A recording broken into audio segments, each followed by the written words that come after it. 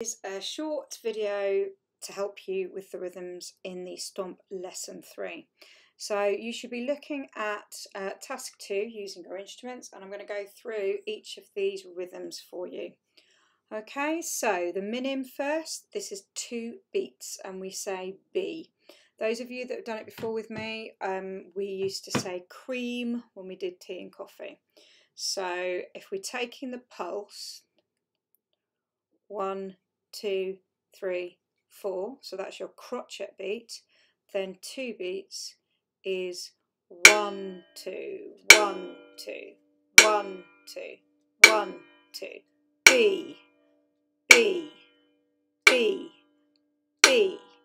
Then we move on to crotchets, 1 beat, which is ant, ant, ant, ant, ant, ant, ant, ant, ant.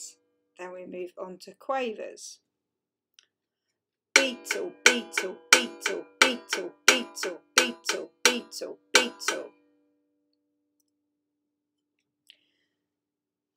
Once you've got those 3 sorted out, try mixing them up. So you could go beetle, ant, beetle, ant, beetle, ant, beetle, ant, bee, beetle, ant, bee, beetle, ant, and have a go at different rhythms and matching them up differently.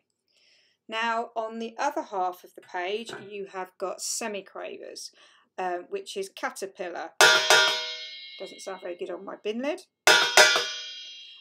So quarter of beat each, so it goes caterpillar, caterpillar, caterpillar, caterpillar.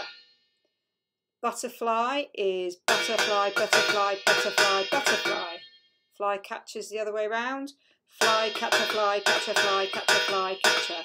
And then you can mix those up. I'm just going to change it so my beater, as it were, my pencil, so that it sounds a bit more even. That's better. So that was caterpillar. This is butterfly. Sorry.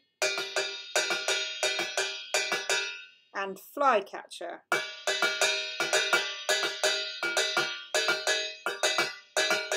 I'm just using a bin lid, a bread bin lid that I found in the kitchen, but you can use anything to do this.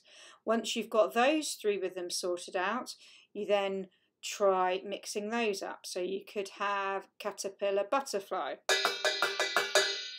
or fly, catcher, butterfly. What's this one?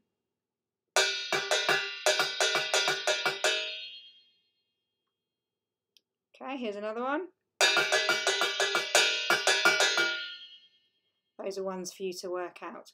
Once you're really confident with performing those, you can then move on to the next part of the project, which is writing with them.